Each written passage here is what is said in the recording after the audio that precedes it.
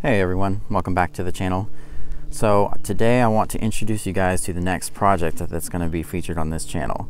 So this is a 1998 Mongoose D60R. I got this bike on a trade for some labor on another bike. I got this bike and a Mongoose Deception, which is, if you don't know what it is, it's a 29er Walmart bike. I'll put a picture up here so you can see what I'm talking about. So I used some parts off that bike to put together this 26 full suspension mountain bike for myself. This thing is great. I actually love this bike. It's my first full suspension bike. I've usually just ridden hardtails. I didn't really video the first phase of this project because I didn't really know what exactly I was going to do with it. Didn't know if I was going to keep it. Didn't know like what parts I was going to replace. But I put it together. I decided I'm going to keep it because I actually really like this bike. So I'm going to walk you through the first stage of upgrades that I did. This will be the phase 1 of the project. And I've got some new parts coming in the mail. We'll make another video out of those, but this thing's going to be upgraded when I'm done, and it's going to be built up with new suspension. It's going to be a great bike when it's done. So phase 1, what I did with this bike was I changed out the stem and the handlebars. I put 780mm bars on there from Wake.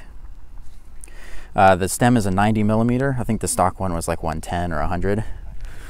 This bike frame is a little on the small side for me, so that's why you see that long stem with very wide handlebars. It actually works out pretty well. The shifters are stock. I put some Ori grips on there, some lock-ons. All new cables. The brakes are stock, they're just rebuilt. The pads are the same, I didn't change those, but I took them apart, cleaned them up, and put them back together with new grease, and they're working great.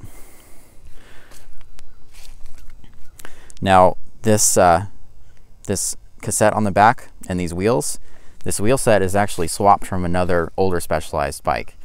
It's a 7-speed cassette, but the wheels that came on the bike on the Mongoose normally, like stock, they were very heavy. They were, I don't know if they were even alloy, but they were very heavy, and they had a 7-speed freewheel. They were not quick disconnect, so they were just a pretty junk wheel set, honestly, as you'd expect from an old Walmart bike. So I swapped over this wheel set. It's got a cassette on it, which means I'll be able to change it out or upgrade it if I want to. The derailleur I took off of another hardtail that I have. It's a Shimano 8-speed, but it works perfectly here. I just adjusted the limit screws. Shifts amazingly well. The front derailleur is stock. I didn't change that. The crankset is off the Mongoose Deception. So it's a 3-speed, alloy, lightweight. It's got some decent pedals on there, you know, some nice platforms. And then of course the seat I changed as well. This is a Bontrager seat. I bought it used. I think that's about it. Oh no, tires. So I also changed tires.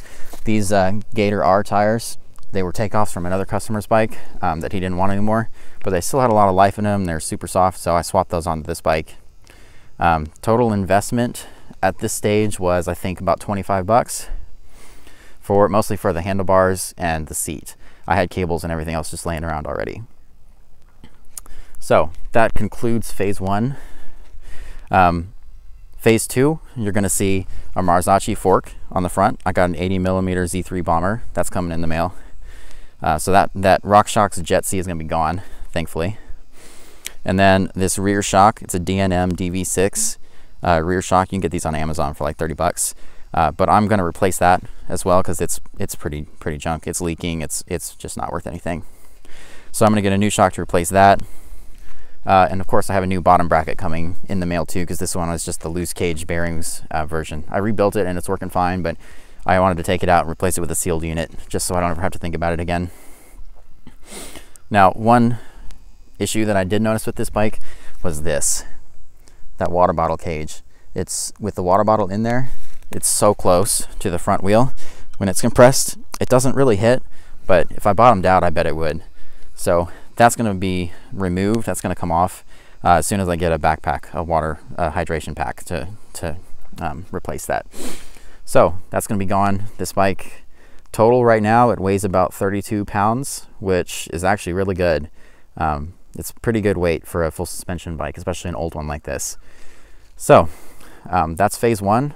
I'm going to make another video in a week or so about phase 2, and you'll get to see some nice suspension upgrades.